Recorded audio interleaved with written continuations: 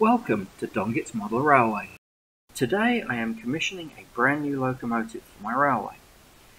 This is a new Heljan Class 860 and it needs a DCC decoder.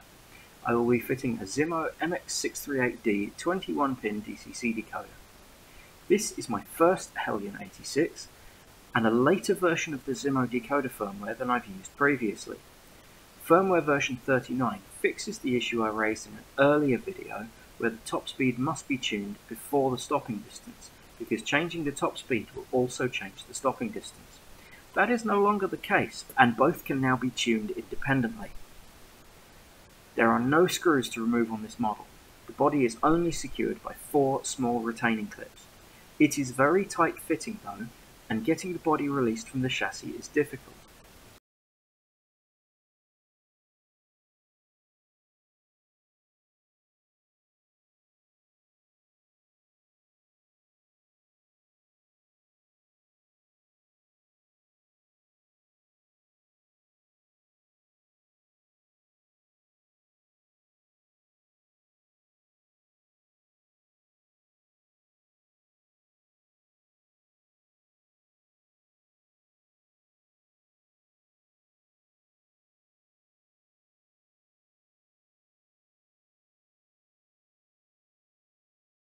Once the clips are disengaged, the body will slide off smoothly.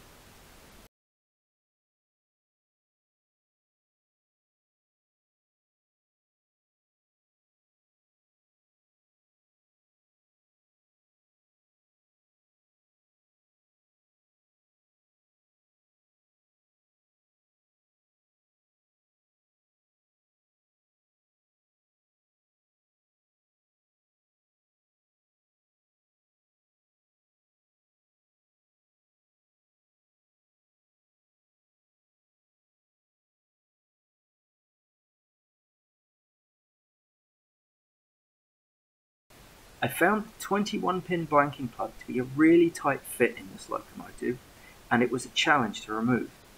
Don't lever it up from the side. If it doesn't release across all the pins at once, you risk bending the pins on the other side of the socket.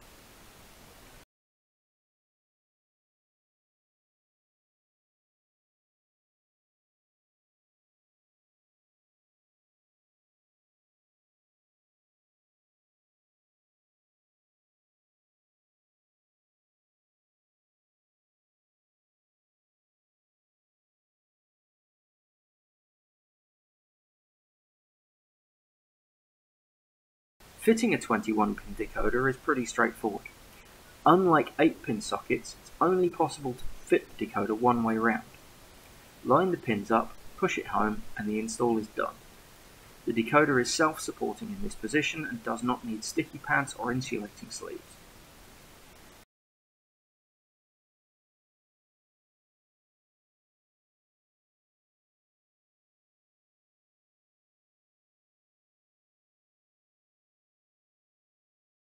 Be careful reassembling the model, as there is a lot of easily breakable detail on the top of the body and also on the underframe. There's very few places to hold the chassis that aren't fragile.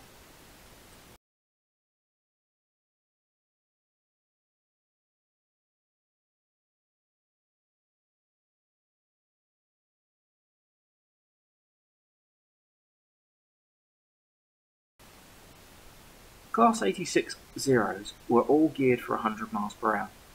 After a few years in service, they did gain a reputation for being hard on the track, and in 1979 the remaining unconverted 86 Zeros had their maximum permitted speed reduced to 80 miles per hour.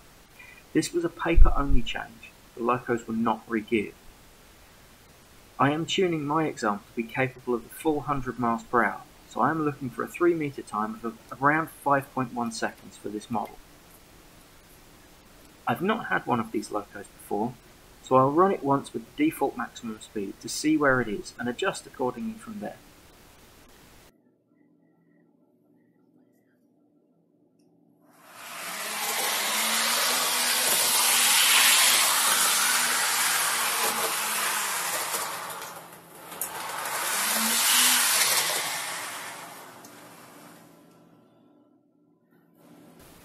Oh wow, that's rapid! That's so fast I didn't even manage to get my phone out to time it. It also well overshot the stopping location. Let's slow that down a bit, reduce the stopping distance and try again.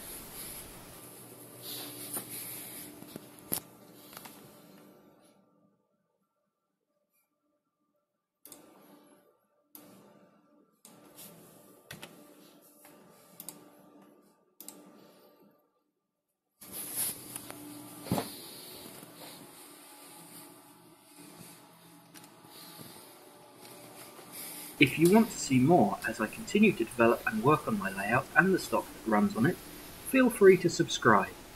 It doesn't cost anything more than a mouse click. If you like this video, there's a button below for that too. And if you've got any questions or suggestions, feel free to write me a comment below. I do read and appreciate comments on all of my videos.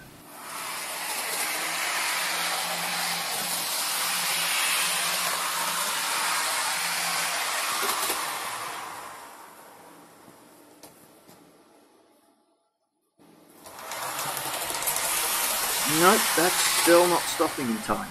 I need to reduce the stopping distance further.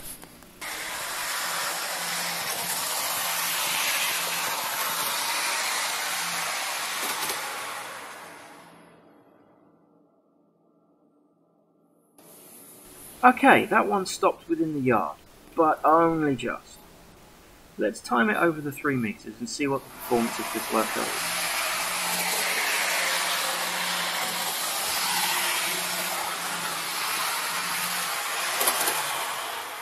4.5 seconds over 3 meters is about 115 miles an hour. I need to tone this down a little bit to get to my target of 100 miles an hour for 5.1 seconds. Oops, I went too far on that. 5.84 seconds is too slow. More like 85 miles an hour-ish. Now I need to speed it back up again.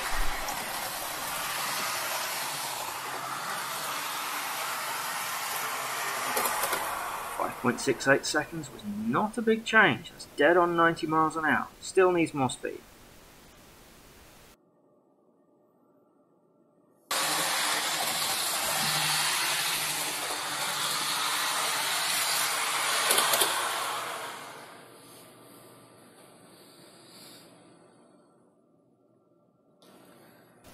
Okay, 5.03 is pretty close.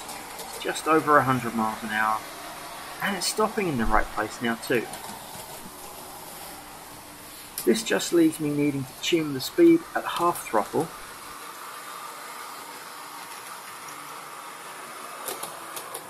That's pretty good. Check the stopping location. And also to check the quarter speed stopping distance to see if I need any speed correction on the stopping distance.